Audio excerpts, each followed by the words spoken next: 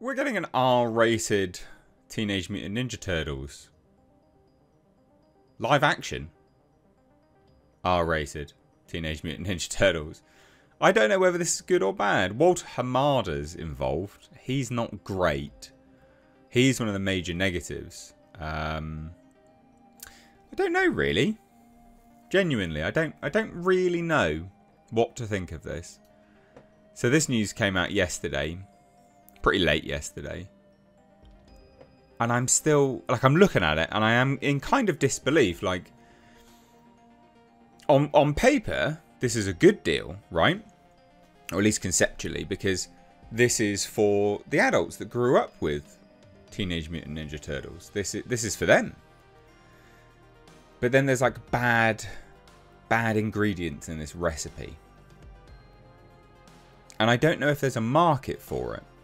But I would be kind of hypocritical if I was to dismiss it offhand. Because ultimately I've been saying that they need to do things like this for a while. I don't know. I don't know if this will be good or not. And I don't know if it will do well. But, as ever, I will bring the news and I will ask you, do you think this will be good? Let me know down below. So, as a Hollywood Reporter notes, and exclusive to them, a live-action R-rated Teenage Mutant Ninja Turtles movie is in the works from producer Walter Hamada. Now, it is said to be the last Ronin, which would make sense as an R-rated property. That would make sense. So after the this doesn't even make any sense. Writing this in the article. After the success of last year's animated hit film Teenage Mutant Ninja Turtles Mutant Mayhem. So, if that was successful, why would you go back and do the complete opposite then? I mean, it was successful, but why would you do the opposite? This is what doesn't make any sense to me. And again, I'm not poo-pooing it, but writing that in the article is a dumb thing to put because it wasn't the adults that made that successful, and only adults can watch this, so a bit of a weird thing to say. But Paramount Pictures is keeping the Turtle power going by putting a new feature project into development. This one, however, will go beyond the realm of all ages material the long-standing property is known for and instead go into gritty R-rated territory. So Paramount is developing Teenage Mutant Ninja Turtles The Last Ronin, adapting a popular storyline seen in the recent IDW comics as a live-action feature with the intent of making it for an R rating. So they're going out with the express intention of making it R rated, which yeah, it's surprising because a lot of companies don't do this. Is this Paramount's version of the Joker, I guess? And what I mean by, like, I don't mean the Joker, but I mean, is this Paramount's version of making an R rated hit? Because the Joker was an R rated hit, over $1 billion. Could be. Very surprising. So who's on board? Tyler Burton Smith, who co-wrote the upcoming R-rated action. It's an R-rated action comedy movie, Boy Kills World, and that's with one of the Skarsgårds. That does actually look good, to be honest. It looks quite funny, but that's not something which I would then go, cool, that's it. This is the guy to make The Last Ronin. Although I guess there would be an air of comedy, wouldn't there? Actually, in fairness, it's the Mutant Ninja Turtles, so there would be an air of comedy. So it's not entirely out of the question, actually, of him being a good fit. But he also wrote the 2019 iteration of Chucky horror franchise Child's Play, and penning that script. So that was the movie. That was the Mark Hamill movie. If anyone remembers that, where it was like a computerized doll. Technology Chucky. So now, Walter Hamada is producing through his 18 Hertz production company as part of his multi-year deal with the studio. Hamada is the former head of DC Films. Yeah. Who rose through the ranks at New Line, where he oversaw the Warner Brothers division's horror movies, including the Conjuring and It franchises.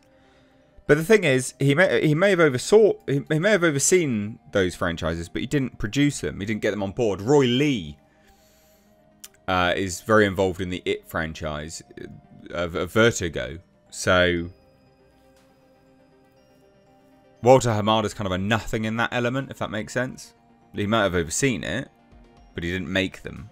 If he's producing it, you're going to have more on your repertoire to make people excited. But anyway, his 18Hz banner is focused on making features in the horror genre. Which, you know what? It makes sense to do that. It makes sense to do horrors at the moment. They're cheaper to make. You know, not that this will be cheap, but horrors are cheaper to make, generally speaking. And they have a good success rate for profit.